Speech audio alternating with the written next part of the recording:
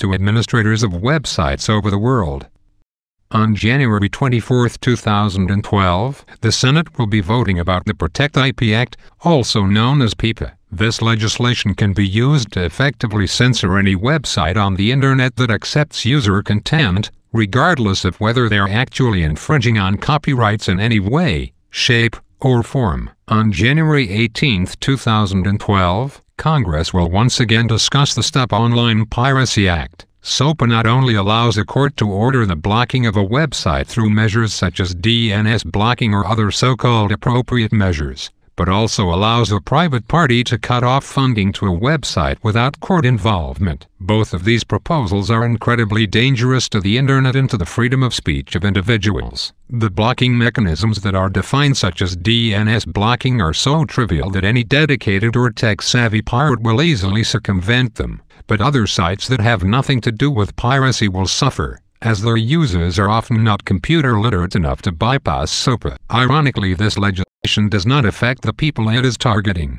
Even if you don't live in the United States, you will be affected by this legislation, as much of the core Internet infrastructure is located in the US. Apart from the technical blocking measures, another serious problem is the ability of a private entity to shut down the money flow of a website without any involvement of a court. By making payment providers and advertisement networks liable for the websites they provide services to, they can be bullied into cutting off services to any website that is accused of infringing copyright. Whether guilty of this act or not, it does not matter. This would allow companies to shut down and censor almost any site they don't approve of without even going to court. After all, most sites can't survive without a source of income. On January 18th, between 8 a.m. and 8 p.m. EST, Reddit will be blacking out their website in protest of SOPA and Protect IP. We request all website administrators worldwide, and especially those running large user content websites, to black out their website at the same time,